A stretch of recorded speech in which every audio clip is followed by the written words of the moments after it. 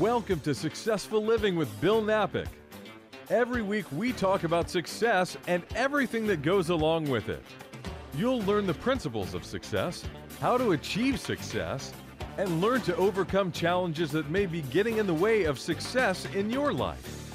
You'll hear from Bill Knapik, a radio personality and business development expert, along with insight from special guests. If you're ready to find your path to success or take the success you're enjoying to the next level, stay tuned.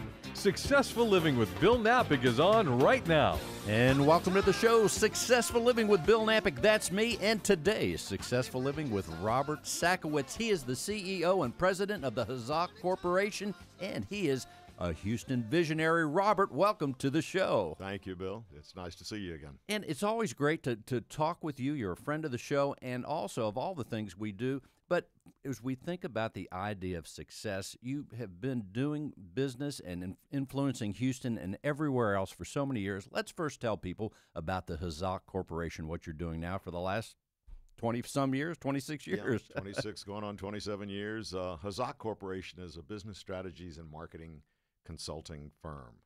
And I'm a business doctor. I help companies get to where they want to get to.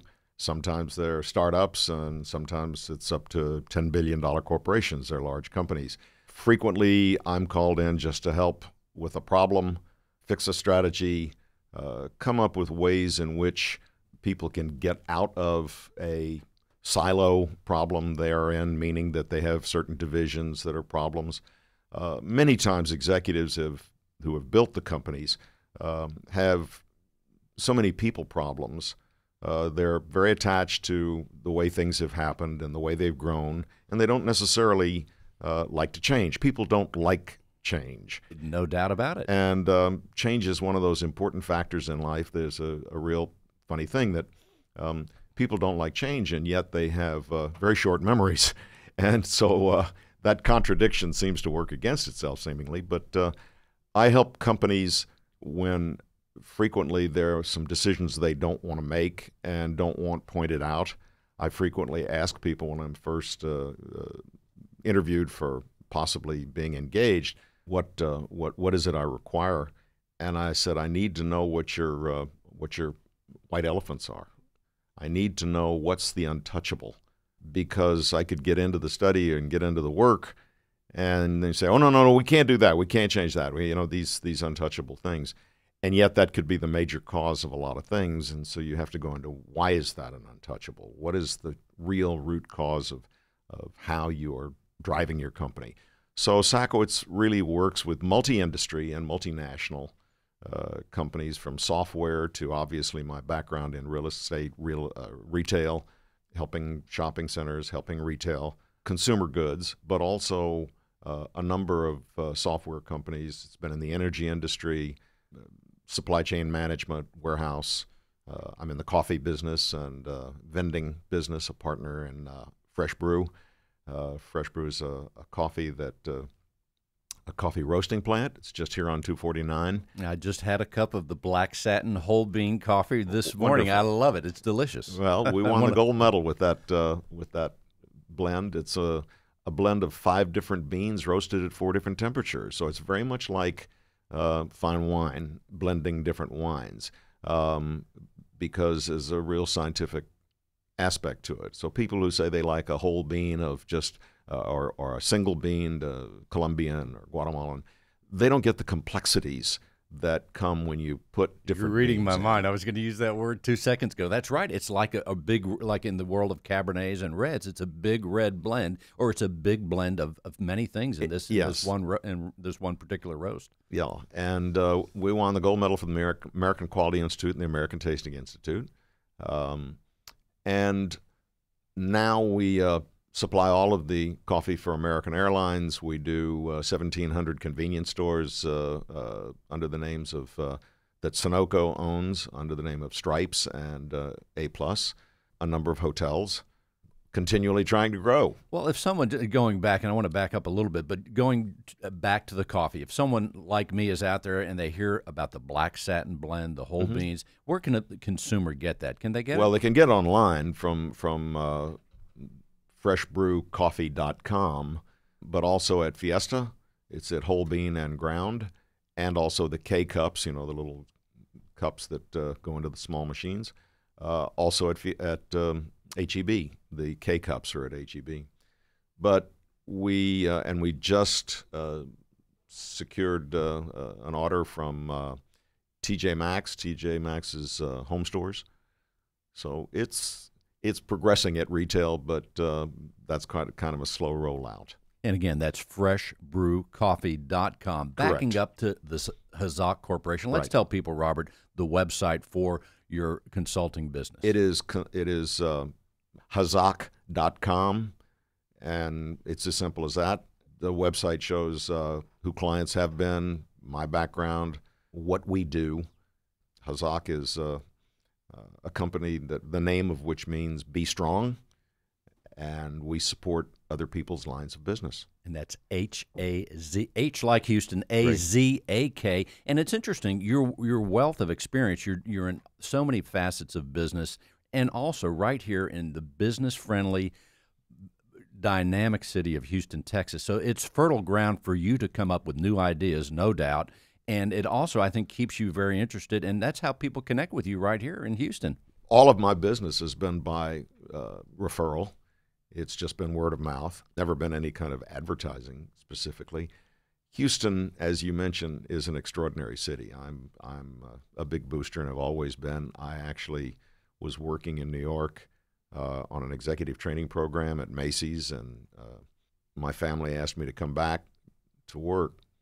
The executives at Macy's called me in and asked me to stay and asked me how much money I was going to be making, and literally almost doubled that in their offer. And I said, whoa, can I tell you tomorrow? I got to think about this. That's a good one. Well, there was no way I was going to go back to my father and say, hey, will you meet this salary? Because that just wasn't going to work.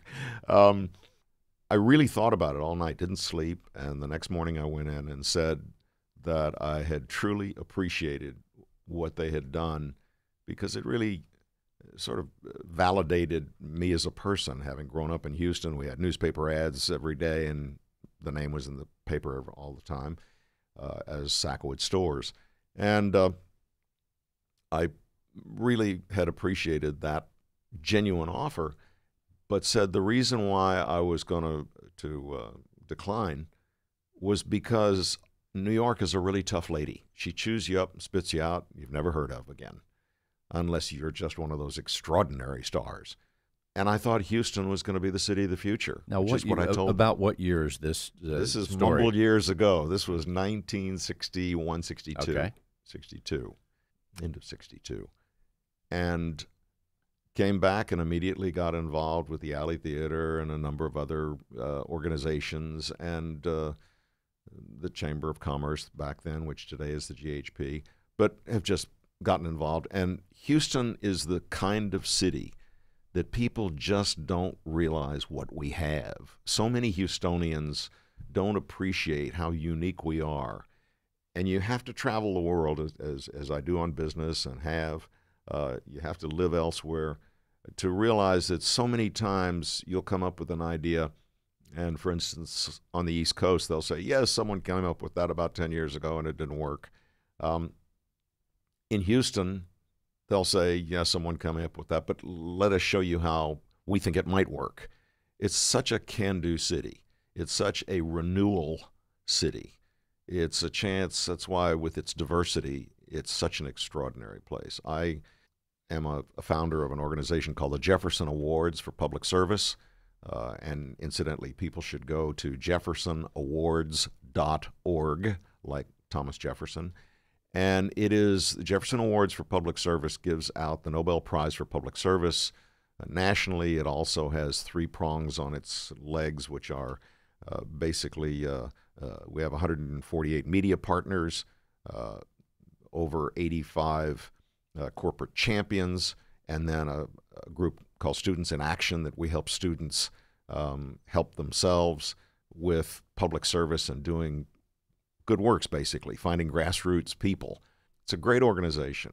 I got involved with that, started and still am on the board of that organization.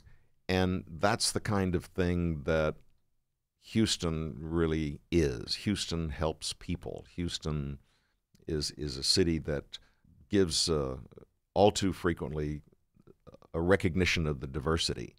And the reason why I brought up the Jefferson Awards is a number of years ago, one of the awards we give is the greatest public service by an elected or appointed official. That official that year was Mayor Daley of Chicago. And he was bragging that they were the most diverse city in the country. And I said, well, Mr. Mayor, I happened to be sitting next to him for lunch because I'm one of the governors.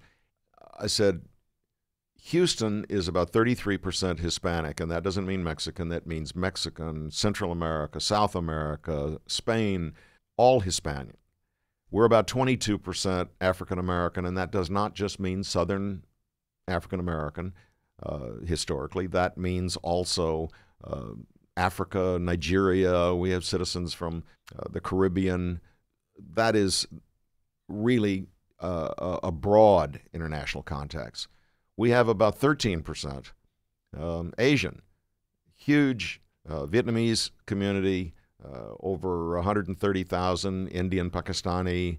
We have one of the largest Iranian American, Persian communities, Chinese, and yes, I agree Chicago's diverse, but you have Poles, Czechs, Romanians, mostly Eastern and Western Europeans. Now, which of us is the most diverse? And he looked at me and he says, all right, Robert, I'm going to have to think about that. Thinking about Houston truly reflects the world. Yes, it as, does. as you paint it like that, it reflects the world. And it also, going back to the idea of the can-do attitude, there's no question. It is here, and it's the proof of it. All anyone has to do is just look around at the industries, the key economic drivers in Houston, Texas. Just look around. Even if you're visiting on a business trip, you look around, you see the Space Center, medical, all these different things. And it is just fascinating. We're influenced by the world, but the world feels us. Even when we think about the Panama Canal, Right. We are connected in a major way, and people have their eyes on Houston everywhere. I think. So many people do not appreciate, speaking of the Panama Canal, and I'm involved with that by way of a company with whom I work called I would like Endeavor. to see it one day. I hear about it. Have you ever seen it? Oh, yeah, actually? no, I I've would been love to down see there that. several times. But Endeavor Corporation, which is one of my client partnerships, did all of the scenario-based planning modeling, which is a dynamic simulation series. Scenario-based modeling takes assumptions of all kinds and puts them into a context so that the Autoridad de Canal Panama, which is the group that said, wait a second, our Panama Canal is losing so much business because we are limited in our size. The maximum they could take was 4,100 containers, called TEUs, 20-foot equivalent units, to go through. And so the workhorses of the fleet today are 8,000 to 9,000 TEUs, and they're building up to 20,000 TEU vessels. So they needed to have a justification for financing it. And Endeavor did the modeling of 2,200 shipping lanes universally. 7 fuel bunkering locations report into this model 4 times a day. All the stevedoring costs for the West Coast, the intermodal costs to go across the U.S. to Mid-America, a CO2 emissions model, a dynamic demand model, and most importantly, ended up with, rather than starting with, therefore, new tariffs based on this whole series of studies. And so the new canal locks, which was going to require $5.5 billion for construction, based on these models, was oversubscribed by double. They got $11.4 billion circled, built the canal expansion, the new locks, and now can take 14,400 TEUs. Last month, the largest vessel to go through ever, 13,100 container. Wow. Went through the canal. There's no port. That's one vessel. That's one vessel. And there's no port that can take that in the United States. So they have to transliter or transship. Does that mean like break it down? Break it down and go. ship Okay. it to Charleston, ship it to Savannah. And the Port of Houston, obviously, is not that large. The Port of Houston can take about 8,000 TEUs with its new dredging of 45 feet. It's spent all the money to dredge to 45 feet, to make new crane reach, build all these new cranes, build new floorings and concrete footings so that it can stack much higher, so that they can get it inside the gate, so to speak. The problem with Houston's port at this point and our business future is getting outside the gate. The future congestion that may, we think, occur. And so we're talking about trying to get models with Texas Department of Transportation, with the port, with other people.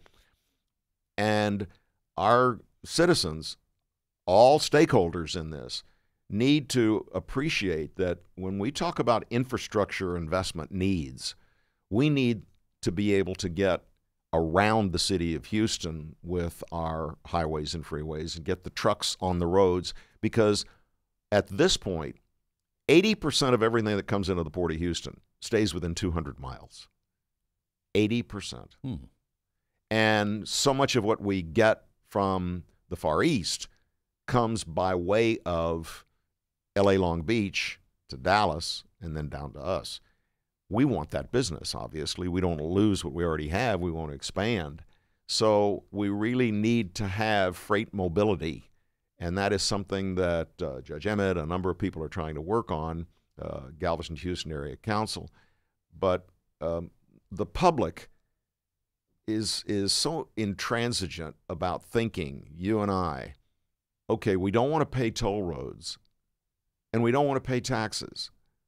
Well, where's the money going to come from? You need it from somewhere to finance it, and those kind of sacrifices in order to keep your jobs, in order to keep things rolling, have to be made. So you got to make up your mind one way or the other. There's no magic bunny that's going to give us this money.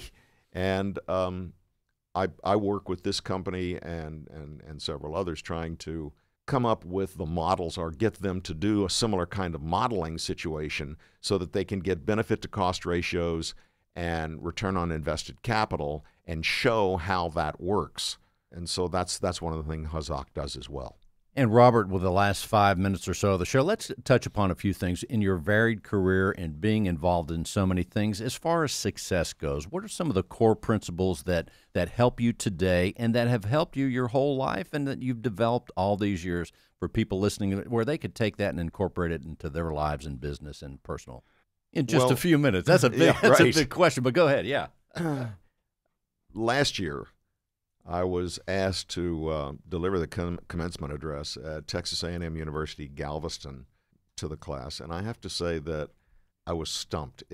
I wrote 12 drafts before I actually ended up with what I delivered. I was so stymied, and my daughter Brittany said, "Dad, why are you so stymied about it?" And I said, to tell you the truth, I'm scared that what I say is not going to be deemed relevant. That these young students, 3 generations away, aren't really going to listen to what I say and get bored. And she said, well, tell me a little bit about what you're going to say. And I did. And she said, you're fine. Just keep doing it. And there were some points about recommendations of what is needed to look at in your life. One is risk. There are 4 R's, really. Risk, relationships, resolve, and renewal. And I gave examples of each of those in my life and what I've done on risk and thinking outside the box.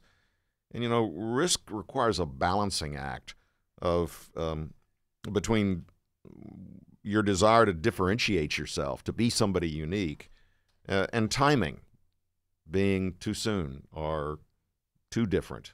And I've been both. I've been way too early. I've been way too early in launching European designers and new concepts.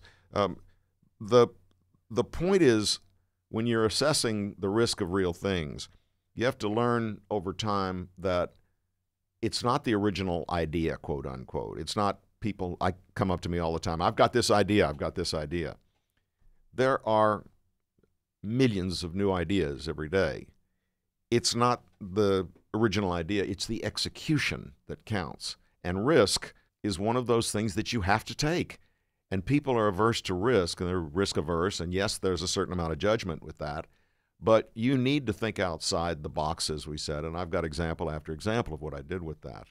Relationships, if you don't understand people's cultures and you don't take the time to look at them and the way they think, then you're not going to succeed.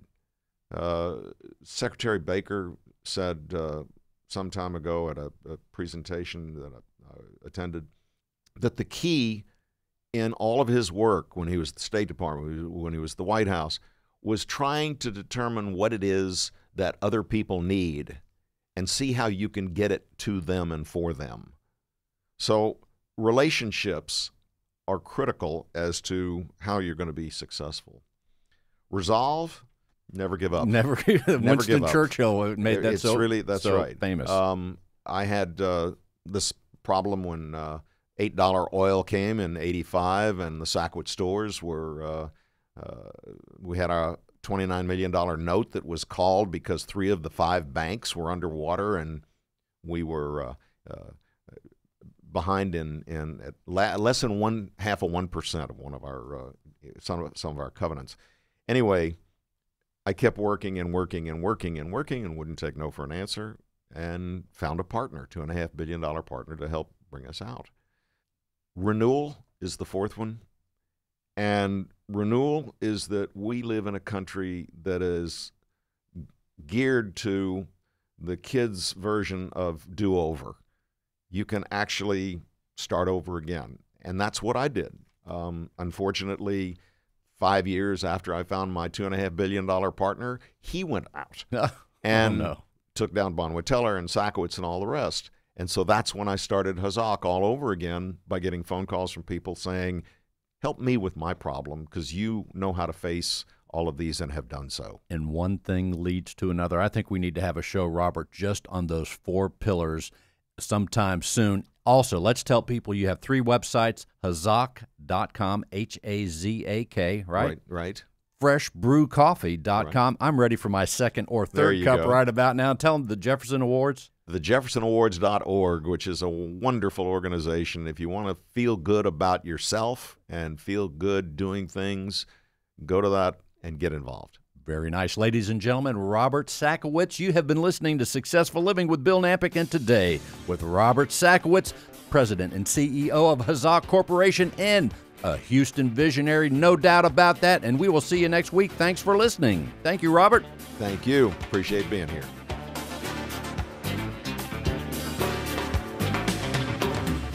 How many times must I tell you, babe?